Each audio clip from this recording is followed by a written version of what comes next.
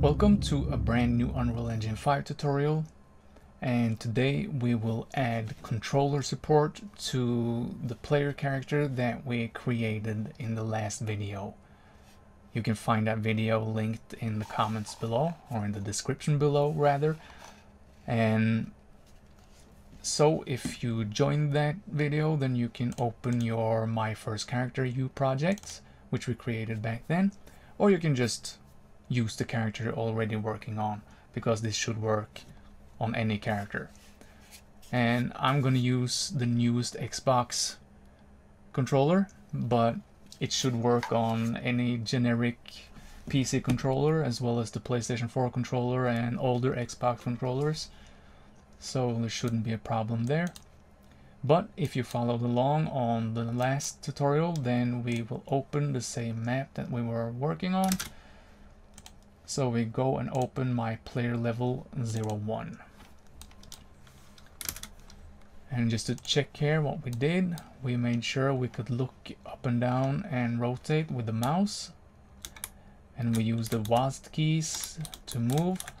And we run by holding shift down. We crouch by holding C down, and we jump with the space bar. So now we will translate those movements over to the controller. So we go to Edit and open Project Settings. And then we find Input under Engine.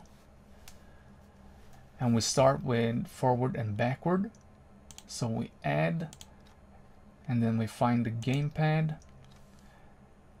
And that will be the left thumbstick, and it's forward and backward, so that means up and down, which then is the y-axis. For the strafe left and right, we will find the left thumbstick x-axis.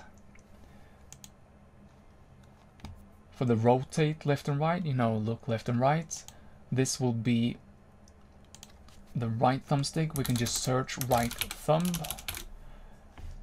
and then take the x-axis there. And finally, to look up and down, we search for, again, right thumbstick, but this time it's the y-axis. Now, I enjoy having looking up and down to be inverted, so I'll take a minus here. Now let's see if this actually works. So enter the game, and I can move with this one, and I can look up and down and to the sides with the right thumbstick.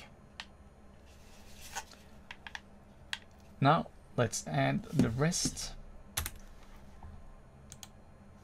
So jump, let's just take that on the A button or the X button on PlayStation, or what's called face button bottom.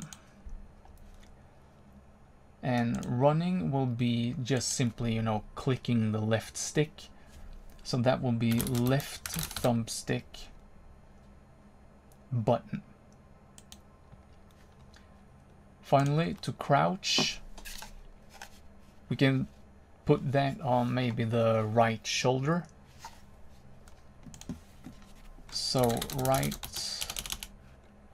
gamepad, right shoulder. Now, let's see if this works. I press down the left thumbstick and I'm running. And I'm jumping with the A, and I'm crouching with the right shoulder. Now, while testing the game, it's okay to have an exit button, exit out of the game button on the controller, because you're going to be jumping in and out. Of course, you could just put down the controller and press escape, but I like having it mapped to the controller while I'm actually making a level. So what we can do then is add another action mapping and call this exit game. And we can put this on, the select button, which is the gamepad special left, because it's so very special. Now, to implement that, we will open our character, my character, and we just right click and search for exit game, which is the one we created right now. We drag out pressed and we simply search for quit game. I'm just gonna create a comment, C, quit game.